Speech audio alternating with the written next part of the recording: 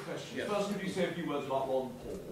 Yes. And secondly, presumably, with the views you've articulated, you would be very much against legislating against Holocaust denial. So Okay, the second one is easy.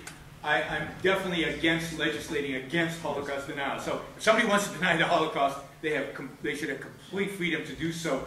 I think it's despicable, but you know that's just you know, legislation has no role here. Freedom of speech is absolute.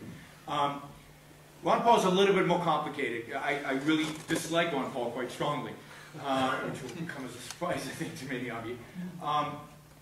I think Ron Paul is the you know, the wrong kind of combination of libertarian, which combines a strong religiosity and, as a consequence, an unwillingness, for example, to take a stand on abortion, or you know, fudge your stand on abortion by saying it should be left up to states, i.e., democracy. I claim it's an individual right, whatever side you fall on it.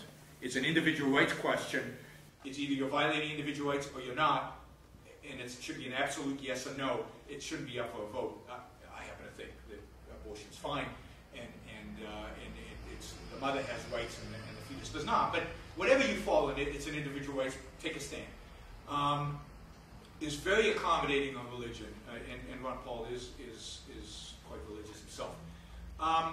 I also dislike his foreign policy a lot. I think that Ron Paul and many in the American libertarian movement came out strongly with this idea that 9/11 was America's fault. It was somehow our presence in the Middle East or something like that that causes. I disagree with that.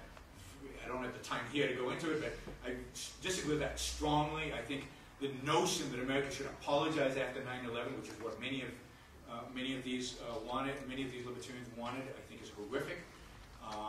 You know, I call it, there's a certain wing, and I'll leave it at a certain wing in the libertarian movement.